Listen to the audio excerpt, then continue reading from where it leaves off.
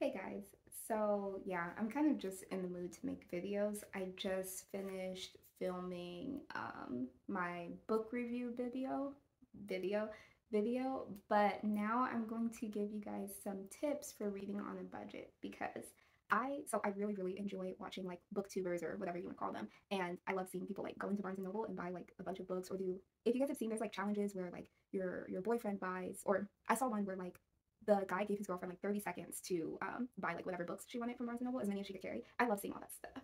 However, Barnes and Noble, I don't want to say it's expensive because I have nothing to compare it to. But for instance, when I went to Barnes and Noble, I believe I bought two books and it already measured up to like 50 something dollars, like $52. So if you have a budget, I want to give you guys some tips for reading on a budget. Sorry. Um, yeah. So my first one is the good old fashioned library. So you can always just go to your local library and borrow books. That's what I used to do as a kid. If you're like me and you just really like buying books because I want to have the book. Like I don't just want to borrow it, especially because of the deadline, and then sometimes you can forget that you have that deadline. You might have to pay like a fee or something. I'd rather just like have the book and then give it away when I'm ready to. So I don't know if it's like this for all libraries, but it's possible that it is. Your library has like a bookstore, and I believe the books they're gonna be like cheap. So you can always go to the bookstore at your local library if you just really want to buy the books like me, or you can just borrow it. The second one is this app. It's called Hoopla. Hoopla. My friend introduced it to me like some years ago.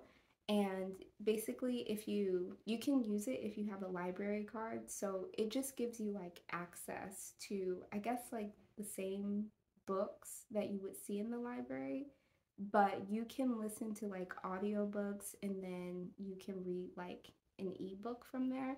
So that's what I use as well. And actually, I'm probably going to use that in the future, like while I'm filming and stuff, and just in general, because I went to Barnes and Noble recently and I just like took a picture of all of the books that I really wanted.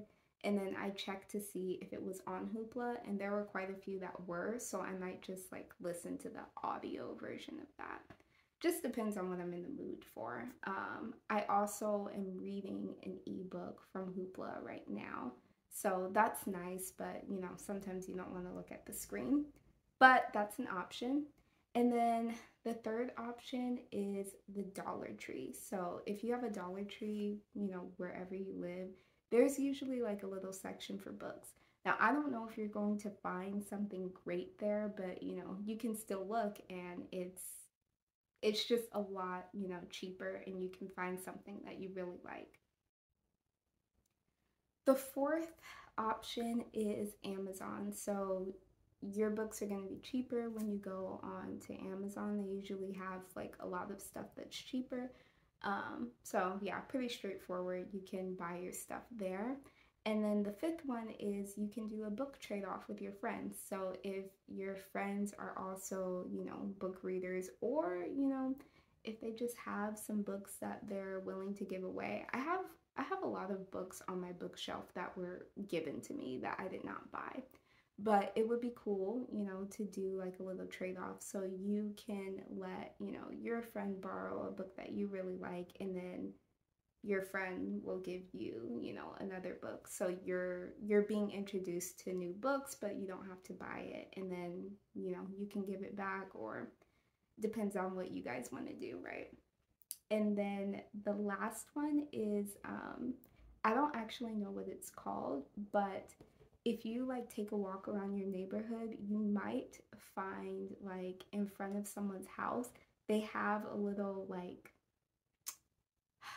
I don't know what it looks like. I mean, I know what I know what it looks like. I don't know how to describe it. It's not a mailbox, but it's like a little neighborhood library. So Like the one that I have seen, for instance, it looks like a little house, but there's like a bunch of books in there, and you can just like you can take a book if you want one, and you can also put a book in if you want one. So that's actually how I got one of the books that I'll probably talk about in like a later video. That was that the first book that I read for the year? It might have been the first book that I read for the year, but that's how I got it. I found it at this little neighborhood library, and I've also put books in there. So, yeah, it's really cool, and those are my tips. Hope it helps if you guys are interested in reading. I don't know if you guys can tell, but I'm just like very excited. I don't know why. I just enjoy challenging myself to do this thing. But those are my tips, and hopefully that helps you to read on a budget.